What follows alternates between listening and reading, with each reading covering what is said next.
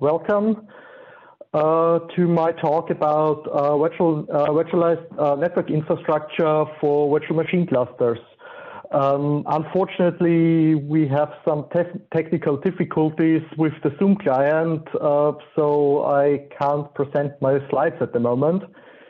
So it will be my face and audio only, unfortunately.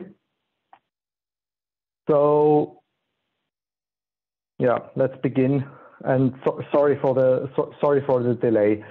So some background. Why would you want to do that? Why would you try to do everything on the VM cluster? Well, in my case, it was the situation that we only had limited rack space available. The IP network is routed via a transfer network. So the problem is that it has to be routed somewhere.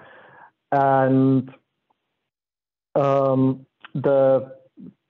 problem was that being an HA cluster, it was not really an option to just route it on one on one of the three hosts, because then we have a problem when that host goes down, which kind of sucks in the whole high availability concept. So a small overview over the concept. So we have two VMs for routing that are obviously run on two different hosts. We have floating IPs for high availability failover. We have some minimal firewalling on it because most of the VMs are administrated more or less independently. So central firewalling is a bit hard. On the other hand, we do centralized filtering for stuff like, oh, somebody by accident installed an NFS daemon or something like that, which you really don't want to expose to the internet, and there is very little reason why it should be done anyway. And the last component that has to be run somewhere is that we have to have an HTTP and TCP with SNI reverse proxy because we have, well, like most people nowadays, we have limited IPv4 addresses. Given that in this case it's for an NGO and we don't pay for the co-location, we can't hardly complain about getting unlimited IP addresses. But we do have more than enough IPv6 addresses, so that's not a problem. So from the selection, there was I had some discussions, and I've had some brainstorming on how could we implement that, and the final the selection was that we use CARP for the floating IPs, we use PF for the parts of firewalling that we actually do. As an operating system, we tried both FreeBSD and OpenBSD. As I will talk about later, it's mostly FreeBSD now because of some problems we ran into where I was quite more comfortable debugging it on the FreeBSD, and I didn't have time to look too much into OpenBSD at the moment. Well, then we have some PF sync to sync the firewall status and HA proxy as a reverse proxy. So, short overview: what is the disadvantages of doing it in the VM? So, depending on the available bandwidth, you might run into performance bottlenecks a bit faster with the VM than if you do it with a physical machine that is correctly sized. It's also less complicated for the initial setup because setting up the VM cluster when you do the routing via VMs is a bit of a problem, and you need to build temporary constructions that can be a bit of a pain in the ass. Also, it tends to be a lot easier to work with and debug problems if you have any problems in the HA cluster itself, because if you need to have at least one VM running to have full access to the cluster, it gets quite a bit annoying to debug stuff. What's the advantage? So why did we decide to do that? Well, the obvious thing is, well, you don't have any extra cost because you don't need any extra hardware. The other thing in our case was that, well, you don't need any extra rack space. And a nice bonus is that you don't need to maintain hardware that you don't use for firewalling, so you don't have any extra hardware that you have to look into. So some of the tests and findings that we ran into. So we ran into major performance problems. I mean, I expected some problems, but it ended up being kilobits instead of the gigabit link that we had, which was really strange. It was also that some of the problems didn't really behave the same on two different virtualization clusters, which had, well, the same Proxmox virtual environment stack with KVM as a hypervisor. But obviously, in this case, slightly different hardware, which we will also have to come to later. There was also some really strange problems that it behaved differently if the routing VM was on the same cluster node than the VM that I tried to talk to. And after some further debugging, we had some interesting packet loss and quite some broken or missing TCP and UDP packets. Then we had some debugging, which, because of time constraints and being slightly more familiar with it, I, for now, only did in one combination more intensively, which was KVM host and FreeBSD as the guest routing operating system. The problems were to some degree similar, but they were not the same. One interesting thing that I discovered is that, interestingly, virtual network interfaces have hardware offloading features, which I did not really expect, and I'm not sure what the Virtual device, why it would want to, why or where a Virtual device would want to hardware offload to. Some findings that we had.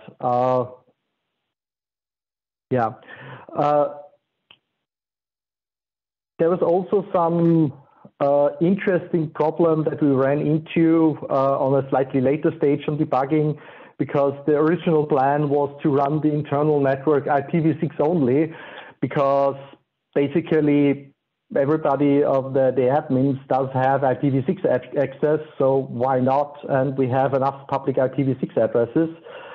Turns out that some widely used stuff that's for the cloud native community depends on stuff that is not available via IPv6, like GitHub, or at least at the time of writing Docker Hub. That there's some, I heard some things that they might change at some point, but yes. Okay, there's some error in the slides.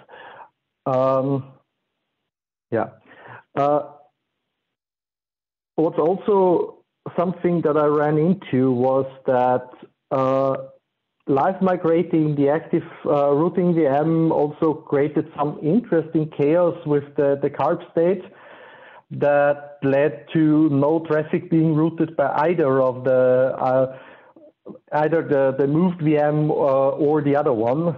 And I have to further figure out what's going on there. I mean, it's not a major problem in the practice because, well, given that you always have to, you either don't need to move it for rebooting the host or you just shut it down, move it and boot it up. But it's still something that's quite interesting. So some fixes.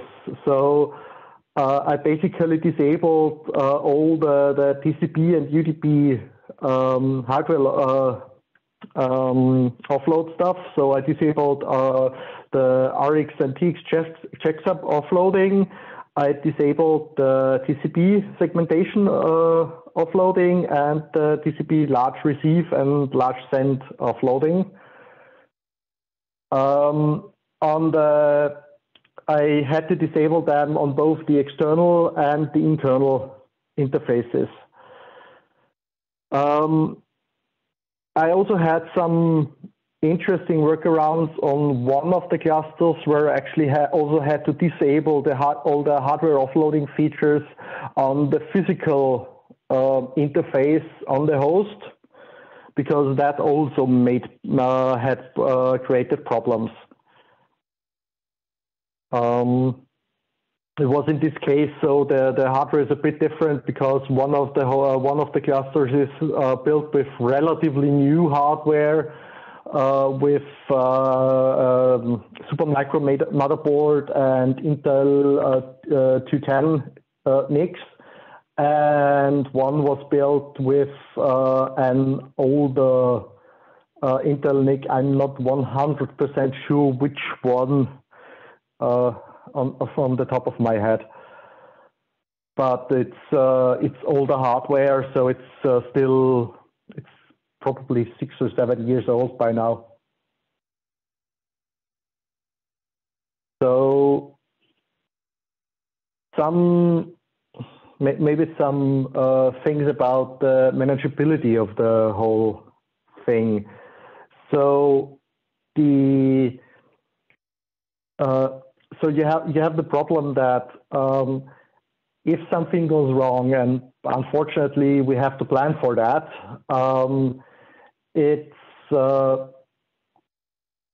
there are some problems apart from the initial setup problem. So how do you access the VM, the routing VM, if you somehow managed to kill the routing because you made some error in the configuration, which, well, I mean, while it shouldn't happen, it will at some point happen. The one thing is that, so because the problem is that I ran into the situation where I do not have SSH access to the IPs. So the only way I could still access the hosts was via an out-of-band management VPN and the graphical console of the Java virtual console of the IPMI interface, which is quite a pain to work with, but it's better than nothing. So what can you do to be able to access the VM in that situation? So one option is, at least for some of the error conditions, would be to have an SSH key on the virtualization hosts that can access the VM, which obviously creates some security problems because you basically just poked holes into your security isolation. Something a bit nicer is to configure a serial console so that you can at least somehow attach to the respective Unix socket that will be presented for it. Also, if you use FreeBSD with CFS, you have the option of doing boot environments, because you can just boot the new config with a boot once option, and then basically kill and reset the config and the VM in that way to get it back. And another problem is obviously the config should be identical, well, apart from the local IDs. And in our case, I decided to use Ansible for that. I mean, obviously you could use whatever configuration management system you want. Well, yes.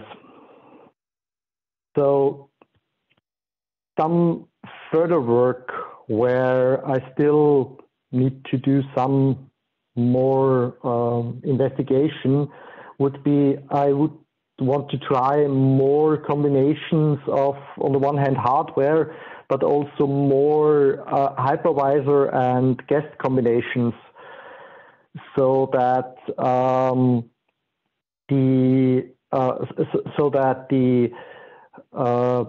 so that I can better isolate on if the problems I ran into are they in the hypervisor, are they in the specific FreeBSD driver. I had some interesting problems with virtual interfaces in FreeBSD on a slightly more high load situation before when running a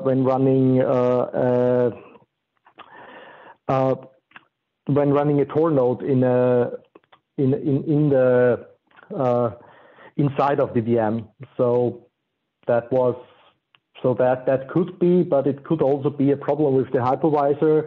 It could also be a problem with the interaction with the hardware drivers of the host. So I would definitely want to try Beehive VMs, and then ideally both OpenBSD and FreeBSD as a guest. I definitely want to do some, I definitely need to do some minor cleanup. It's mostly done now from the Ansible playbook, so that I can publish them if anybody is interested in it. But even so, you have to, I need to expand it a bit to really make sure that everything is the same, because sometimes people tend to edit by hand for debugging stuff, and then you run into interesting problems. And so yeah, that's the basic gist of it. So is it so from my side, is it advisable to do it? Well, it's definitely nicer, in my opinion, to have hardware available if it's there. But if it's not there, well, I mean, before you can't run the infrastructure, definitely why not? I mean, there are some reasons why you could run into that problem. I mean, in our case, it was because we were offered a certain amount of rack space, and also we currently didn't have the hardware available, but we could probably have gotten that somehow, because it's not that expensive. But the but how to best put it? But it was so it was not really available to us there. So because we wanted to use the colo, we basically had to do it. The other thing is also, obviously, I mean, it's also, I mean, there are locations, I had that before, where you basically rent only relatively cheap servers, where hosters that are not that flexible. I mean, Hetzner, for example, is not that flexible. I mean, yes, of course, you could rent further machines. I mean, there you usually don't have the problem of the rooted networks, or at least it's slightly different. Yeah. Some other further work is also that I might need to integrate BGP routing there, because I also have the situation at another co-location where they won't do the high availability of the multiple uplinks via VRP, but instead want to use BGP. So that's also an option. And one thing that I forgot about in the beginning. So we decided to use CARP, which is really great. But if your hoster runs VRP in the same collision domain, you need to coordinate with them, because otherwise you will run into problems.